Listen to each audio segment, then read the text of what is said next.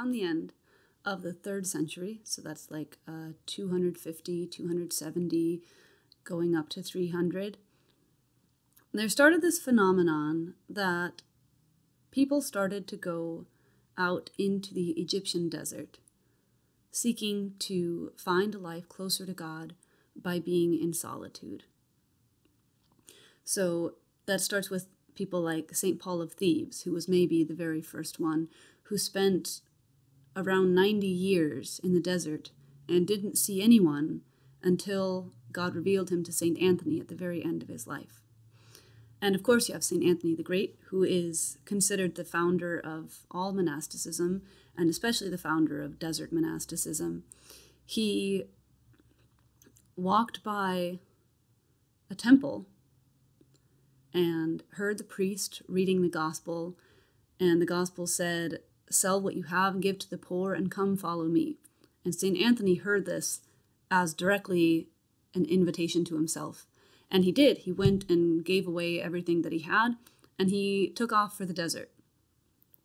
He spent some years under direction with an elder who lived outside the city, and then finally went into the complete desert where no one had ever tried to live before, all by himself, and struggled there for many years with temptations from demons and struggling with fasting and long prayers and keeping vigil all night.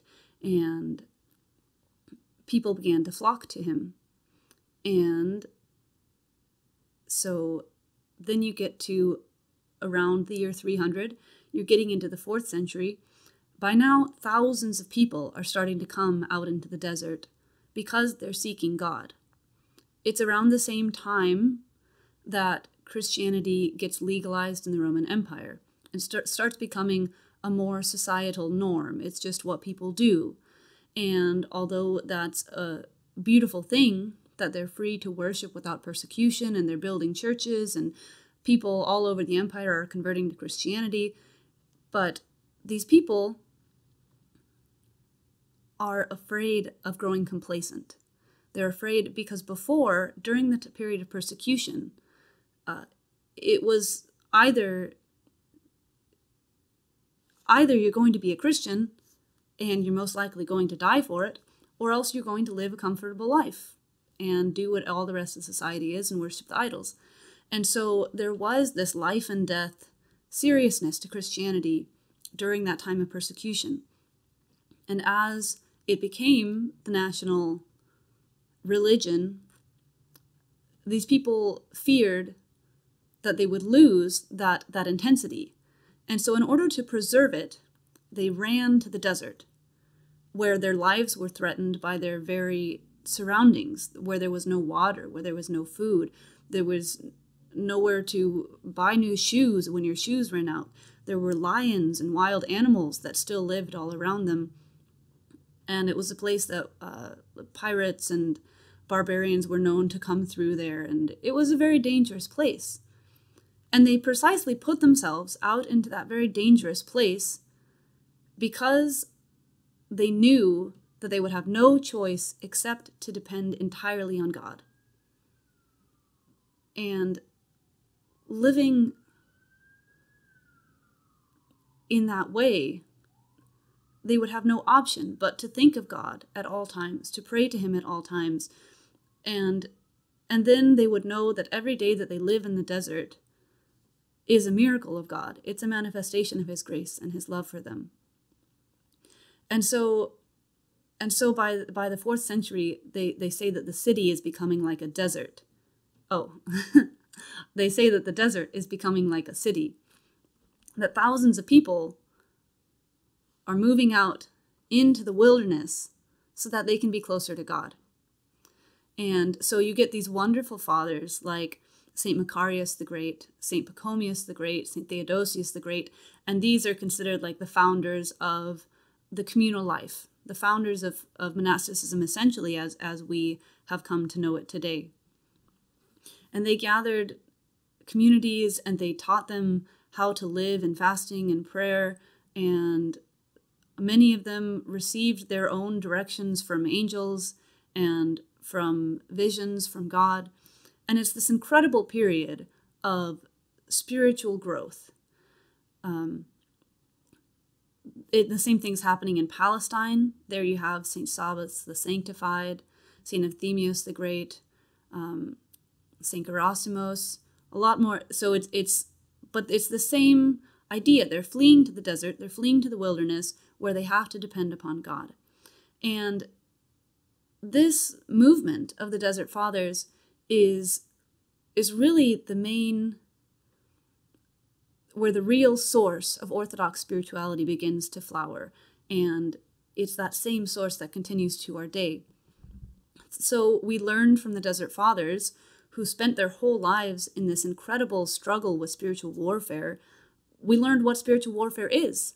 And for the thousands of years after them, for the next, 1700 years since them, we've had their instructions as to how you deal with spiritual warfare, how you succeed in the battle against the passions.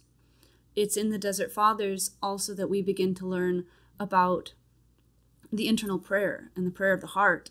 And it's the beginning of the Jesus prayer. It's the beginning of Hesychia. So although maybe the real fruit, the real flowering of Hesychia, of silence, the practice of silence and watchfulness of thoughts and the prayer of the heart, although maybe that begins to really define itself in the 12th century or the 13th century, these things are coming from the tradition of the Desert Fathers. Our teachings on obedience, which is so central to the Orthodox life and Orthodox spirituality, it all really was formed by the Desert Fathers and mothers. There were women and women's communities out there too.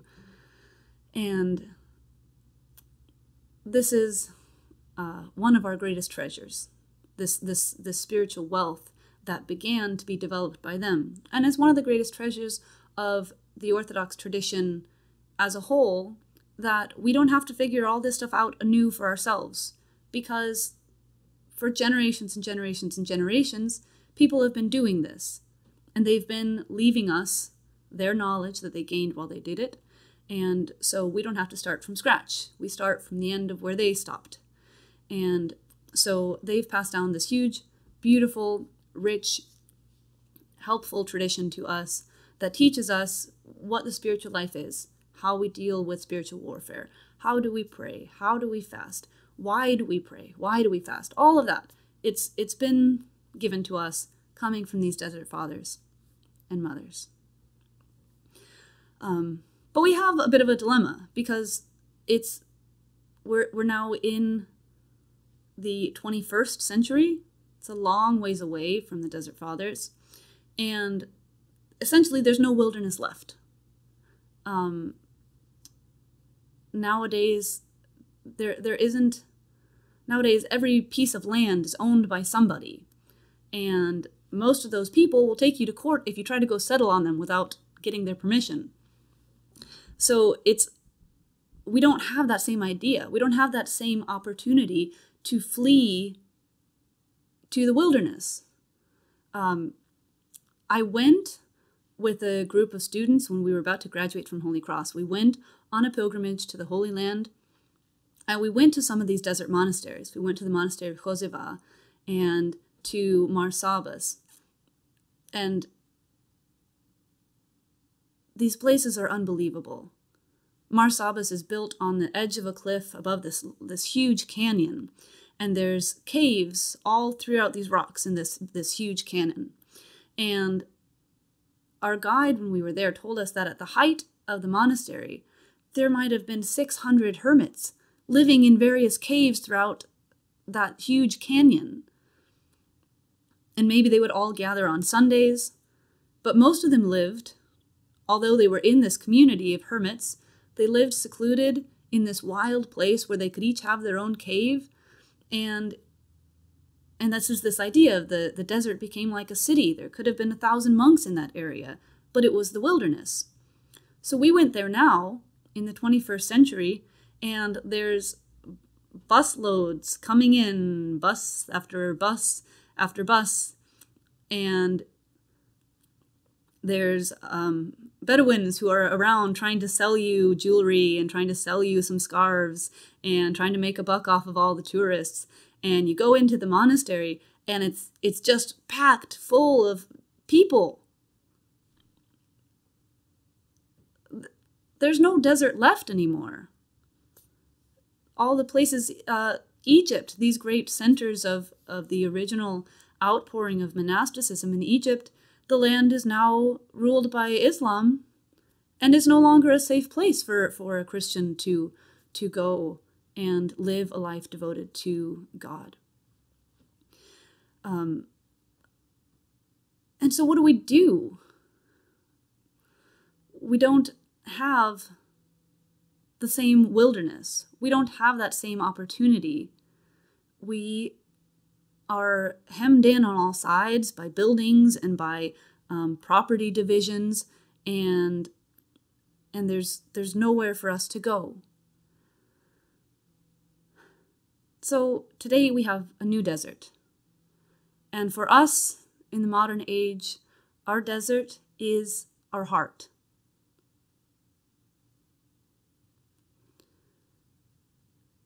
In the modern days, our family systems have fallen apart, and the result is that people's hearts are often left empty and isolated. As we live in this rise of technology, our whole world is becoming dehumanized. People don't have relationships with people anymore. They have relationships with things. And all of this, it starves our hearts. And our hearts become barren and dry, just like the desert. And now our task is, as the early fathers fled into the wilderness, where they could only survive by the grace of God. There was no way that they could live in that wild, barren, dangerous desert unless God was with them and helped them. Well, my friends, that place is now our heart, where we are filled with fears and pains and loneliness, and it often feels barren and empty. That is the place that we need to flee to now, so that in that great need, we will become entirely dependent upon God. Now, if we try to do this by ourselves, if we try to do this without opening all of that need to God and waiting for Him to fill it, then we will drown. We will dry up in the desert of our hearts, and it will kill us. But if we flee into the desert of our heart and wait patiently on God and call persistently on the name of the Lord, if we depend upon Him to fill what is lacking in us, then we will be partaking in that same grace that the Desert Fathers lived off of. Now, it was an option for the Desert Fathers to run away from society to the desert, just like it's still an option for people today to flee to the monastery or to live in the world. That's a choice for everyone. But it's not an option as to whether we need to live in our hearts. That's a desert that all Christians must flee to.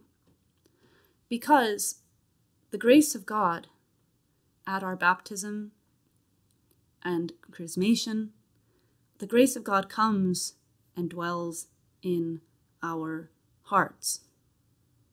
And so St. Gregory Palamas, when he's writing his triads, this great defender of hesychia and the spiritual tradition, he says that not only is it good for us to make our dwelling inside of our hearts, but it's actually a sin if we don't. Because if we don't make our own abode within ourselves, then we are not going where God is. God comes to dwell inside of us, and we will find him in our hearts, and we will find our communion and our life with him in our hearts. And as long as we think that we have to live outside of ourselves, anywhere else outside of here, then we are avoiding God himself. And we are choosing to leave the temple of the Holy Spirit empty while we dwell outside. So it's not just for the monks and the nuns, and it's not just for the ancients. This desert of our heart is somewhere that every Christian has to inhabit. And as we wait in that empty place and call upon the name of the Lord, his grace will bedew our barren desert, and it will bring life, and it will make fruit to grow in the desert. And in this way, we will be living the fullness of the spiritual life that has been taught us from centuries and centuries and centuries and generations of people who have sought God and found him.